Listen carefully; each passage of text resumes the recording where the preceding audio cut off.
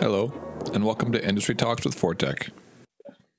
Okay, we're talking about drones, the use of drones in forest industry. Yeah, today we got Victor on the podcast. How's it going? So, Victor, you want to just introduce yourself? Victor Fulbert. I've been working with Forteck now since past July, so July 2020, I guess, we officially started. I've been working in the forest industry since my graduation in 2007 from Nate out of Edmonton. So that was pretty cool.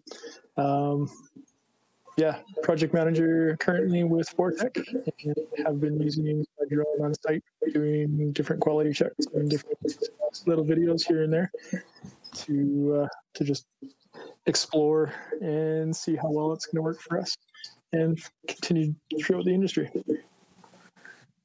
So I'm going to be 100% straight up. I don't know a ton about drones. I had a drone once and I crashed it into a tree and hasn't worked since. But yeah, they're not meant to do that. But so I have some questions for you, Victor. I just wanted to introduce our audience a bit more about drones and the applications for them in forestry, as well as other applications in industry alone. So I guess, what are they used for? What's your experience? What are some of the practical, most common uses? What are some of the more specialized uses in industry, in the forestry and environmental industry? There's so many different applications for them. They've just kind of exploded since they really came on scene. Would have been about 5 years ago. They really kind of took off and became more available to everybody. Myself, I run a Mavic Air 2, which is one of the smaller style drones, so it doesn't have the huge flight time that some of the bigger ones do, but you can still be able to run missions and run programs through cutblocks, and you can do cutblock surveying with them.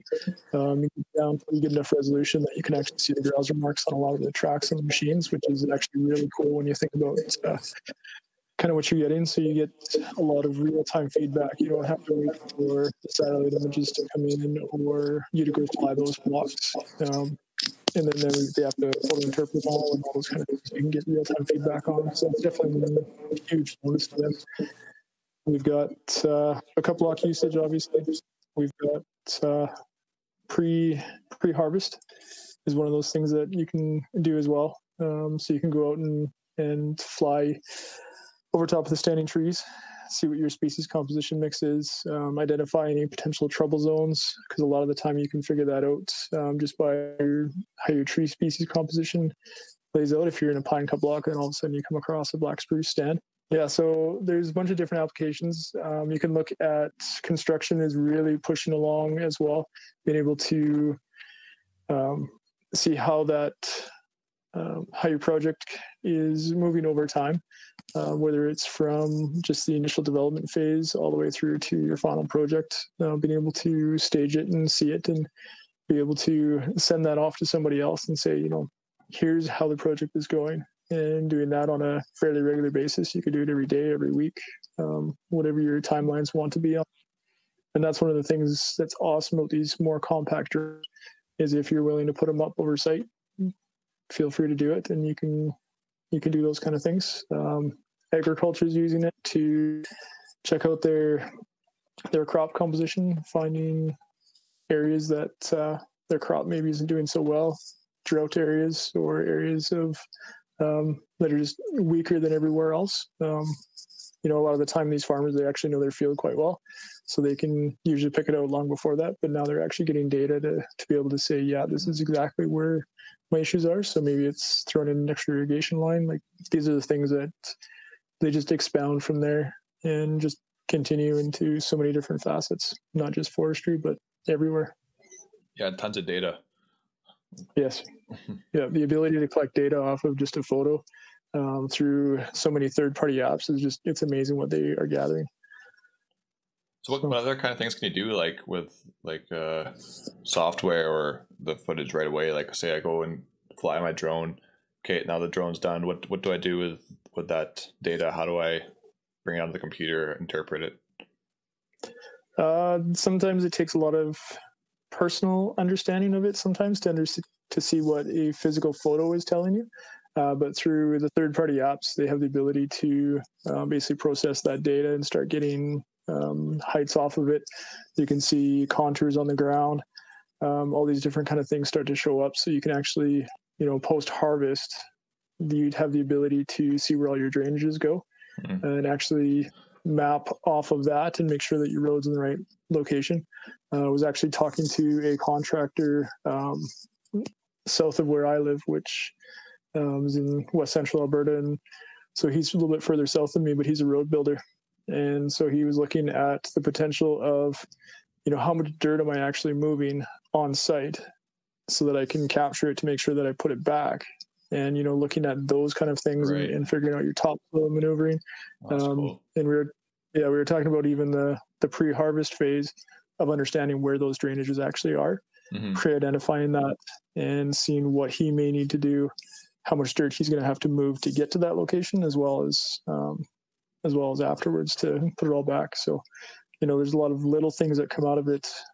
So having that before and after. So those are always really good. So Drone Deploy is one of those third-party apps that are really good at that, being able to identify that. Pix4D is another one that I've been exploring personally myself, just to kind of understand some of the limitations and differences between the two. And right now it seems like a lot of it's just the actual interface to it, but the data that comes out of it is quite similar. There's another one that I'm looking at right now as well, which is a little bit newer on the market. It's the DJI Terra. So that's a newer one. And so as these new drones start coming out, there's more and more applications that are applicable. They all look at the same data. Does anyone have that LiDAR? Have a LiDAR bit on it? They all can interface with the LiDAR.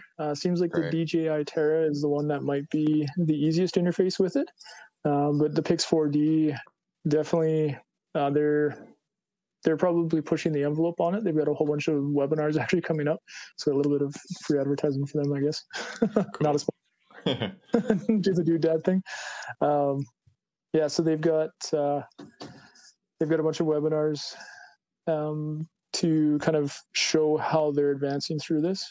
So depending on what kind of drone you have and the ability of the photos that it has to be able to capture, can pull that. So there's drones that are specific to just pulling LiDAR data, others that are more specific to photogrammetry.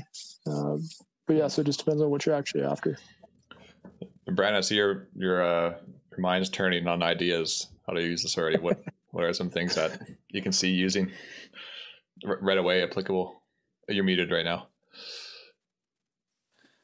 Well, right off the bat, we're already using it for like quality control. So pile burning, flying blocks, being able to see, check in on the crews and make sure that the percentage of burn is there and things like that. So we've been utilizing it internal. I think for like thinning projects and things like that, monitoring the blocks flying over, you can check densities and things like that from the air, look for problem areas. So definitely quality control. I know guys in the industry that are using it for scouting access, so throwing it up on a kind of a grown-in line and just seeing exactly what it looks like. I can save tons of time. Yeah, some other things that I've seen it utilized for so far is like calculating log volumes in the mill. So doing a calculation by putting it on a pattern and it calculating the volume. There is one downside to that one, and that's trying to figure out the airspace in it. Oh yeah. So that's one. With a lot of the volume, it's based on like a gravel pile or something like that, where there's no real airspace to it. Yeah. Whereas logs, you naturally have airspace, so that is one challenge with it, but it is definitely usable for that. You just need to figure out some conversions. I would say private land, like guys that are looking at purchasing timber, figuring out percentage of aspen versus conifer, especially in leaf off scenarios. In any cut block, really, any logging operation like that, it could be very useful for a bird's eye view of the operations. A few questions I had, Victor, is what certifications are required and what are the restrictions around utilizing drones? I know that there's definitely restrictions, and there's certifications as well. So maybe if you could touch on those two topics. So the certification is always evolving. It's just like one of those, any other legislated stuff. There's always changes that happen, modifications based on what people are using it for and how they're using it. What it is a certification that actually comes from Transport Canada, which means that the certification is usable nationwide. So currently there's two levels. One is a basic certificate, and then the other one is the advanced certificate. And the difference is one is used primarily for just recreational use, is one of the main ones. And for a lot of the work that we do kind of out in the forest, not in heavy populated areas or over top of a lot of people, that's where the basic operations one, that's where it's more suited. As soon as you start doing stuff that gets into longer distances away from where your pilot is without having somebody else to observe it, then you start needing to look at definitely into the advanced. And then there's actually a new piece that they're coming out with as well, where it's allowing certification beyond line of sight. So that one's kind of cool, exploring that and understanding that not everybody is just flying a 200-meter perimeter around themselves, because you have to be able to try and see the drone as often as you can, and you're supposed to have visual line of sight of it at all times. And if it's not the pilot, then you need an observer to actually see the drone. It's not good enough just to be able to look at the screen and go, as far as the certification is concerned. Yeah, having that 200 meters seems like it's pretty limiting on what we actually want to use it for in forestry. That's right, yeah. There's a lot of times that, I may go for a walk into the cutblock, stand in the middle of the cutblock, and then have it fly around me as I kind of progress through it. Mm-hmm. So there's always that kind of stuff. There's also the documentation that goes with everything for it. So you may only spend 10, 15 minutes up in the air with the drone, but there's going to be at least half hour of paperwork that kind of goes with it to document post-flight, pre-flight checks, all those kind of things that need to go with it. So when you look at it, a lot of the information comes in as you're basically a step down from a natural pilot, like a helicopter pilot or an aviation pilot. You're basically a couple steps back from that. And the biggest difference is just the hours and how you collect hours. Wow, so, that's crazy. I never realized there was that much paperwork involved. Yeah, it's really nice. There's a lot of guys that have actually put apps together to collect this data. So like I've got 2 or 3 different apps on my phone that I use prior to flight, and to collect the data that I need to be able to do site surveys, to do all the pre-checks, rather than me creating my own and then potentially missing something. But I have the ability to add stuff as needed for these as well. So it's kind of nice. Then obviously the post-flight checks and making sure that you're, shutting everything down, making sure that your flight actually was a success, because those things are tracked as well. So. Yeah, that LiDAR, it's really cool. Like I've seen some of the apps make the canopy height and get like a 3D image of the forest. So that's pretty cool stuff. Like, I don't know how accurate it is right now, but just having that, it's kind of cool to see that perspective. Yeah. Yeah, the one that I want to be able to try and use it for is definitely looking at permanent sample plots. Mm-hmm. Is one of those applications that I think it would really be a benefit to our clients. Is they typically have the AVI data, which is collected once every 20 years for those sites, but every 5 years they go and do the measurements on them, but they never get they don't get pictures above canopy of these sites without somebody having the ability to go over top and do that. Right. So it's just another way to be able to monitor and see your stand. And if you get a wind event or something that comes through and takes out part of that PSP, well, now you actually have documentation to say when it actually happened by the time you go back and measure it again. Or you want to go back and be like, hey, I want to see what my stand was doing, 10 years ago. Well, if you're collecting data from all these different types, it just starts to paint a much better picture. Yeah. So I imagine you can probably get a bigger sample area too than the typical PSP. You get a much wider range of it, and I think the available data would be a lot greater. I've got a few cons and a few pros written down. So I have definitely some of the cons are just the certifications that are required and the restrictions around operating them. So those are some of the cons that I've gotten. Some of the pros, obviously, is it can speed up data capture compared to manually doing different types of data. It can give you additional data that you would normally never get. I think another benefit is if you're thinking about helicopter costs versus a drone cost, assuming that it's something that a drone can do, cost difference is going to be quite substantial, right? Yeah, the drone will cover the cost in 1 hour. Yeah, for sure. I'm actually just understanding the cost of what it takes to actually put a drone up. And for sure, it's one of those things of, an hour of helicopter time. At minimum, you look at, for most of the smaller ones, are somewhere between $1,300 to $1,500 an hour, depending on, where they're actually located and those kind of things. Whereas a drone, you'd be looking at maybe a couple $100 on the low end would be what it is. The larger drones can probably run you a little bit higher, but it's one of those things of the amount of data you can actually capture that is a longer term thing versus a helicopter trying to capture the same data. I don't see the parallel right now. I haven't been able to quantify the two on the same level. There's benefits to helicopter. Obviously, he's going to be able to get a lot further in a day than what a drone can, but the amount of data you can collect, I think, is a lot greater with the drone. Mm-hmm. Awesome. That covered off a lot of my questions. So, I guess what do you see as holding up industry for moving forward with more drone use, specifically in the forest industry? I think it's just the understanding of there's a ton of guys that are actually out there pushing the legislation to be able to allow this. And that's usually what it is. It's the verifiable data that comes off of it.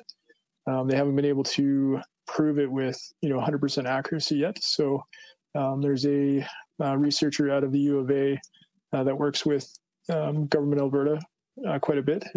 Barry White, I believe is his name. Anyway, he did some research on some establishment surveys with drone usage and basically walk the block with the typical ground survey and then put the drone up into the exact same locations. And they actually just published his paper, and I was just trying to find it. I know it got published here. But anyway, there was a lot of correlations, and what they were finding was their data was obviously going to be more accurate, but they were finding that with the programming that they were able to do on it to be able to identify the trees, what it sounds like it came down to was it had no problem identifying the conifer and actually been able to differentiate the species of conifer through that. But it came down to the deciduous types. So so when you've got lots of alder, lots of willow, but even your black poplar, white, or your birches that are in the blocks, as well as your trembling aspen, those are the ones that typically cause the problems on the species identification. They knew it was there, but it had a harder time deciding what it was. So that was the only kind of downside to it. So you still need to do a little bit of ground interpretation, but when you're looking at kind of your stem counts, it was pretty much bang on. It was within the percent error. So that's a huge step forward. It's a huge leap. Cool. What about other things besides inventory? What about like you were talking earlier about water erosion and water courses, and is there anything holding that up right now on any applications on that? Not knowingly. I know I've used them before in the past to do stream crossing monitoring. So I'd go out and after roads were reclaimed, go out and put the drone up to capture photos to show the reclamation. And it's a very different perspective because you can actually get above and see the channel from both sides of it rather than trying to be down and stand in the channel and trying to get across. You don't always get the same perspective. So that's definitely one of those things that helps to confirm how that reclamation went. Same thing with blowouts or anything like that. You could do the same thing. I know that there was, can't remember where, there's a huge landslide. I think it was in California, and they threw like hundreds of drone hours at it to be able to map it so that they could figure out exactly what happened. And it was one of those opportunities that just showed, here's the data that was coming off of it, and they're still sorting through what the full implications are. But being able to understand it and capture it more than just a helicopter there trying to video the thing and then trying to interpret off that video. There's a lot of different things that can work for that. I know I've gone through and basically captured the data post-harvest to enforce the skid clear, so that you can actually use that as potential evidence to say, here's what it is, here's what we had after harvest, and then you do the same thing after site prep has gone in, and you can see kind of the differences of where the tracking was for the site prep, see how accurate it was. Right. But also ground rutting, trees left behind, pockets of the block that were not completed. Like, there's so many different little things that kind of come with just collecting photo data without having to actually put your feet in every inch of a cut block, or in every inch of ground, right? So there's a lot of different little things that come with it, I guess, that you just kind of take for granted. Yeah, I'm sure there'll be a whole new fields too of study based off of that. Yeah, the one that I think was really, really beneficial was you could actually do measurements on how much ground disturbance you had for like your road disturbance within a cut block, rather than always just saying, oh yeah, the road is 5 meters wide. Well, no, you can actually measure and say, yeah, it's 5.5 here. Right. My ditches were another 0.5 meter, or I didn't build any ditches here, and I only built a 4 meter road because that's all I needed. Mm-hmm. So it's a lot easier to quantify those kind of things, and that's pretty big. I think that's huge data that can go to better build. So why is that DFMPs for? Sorry. Right. Why is that better than imagery? Like just getting satellite imagery.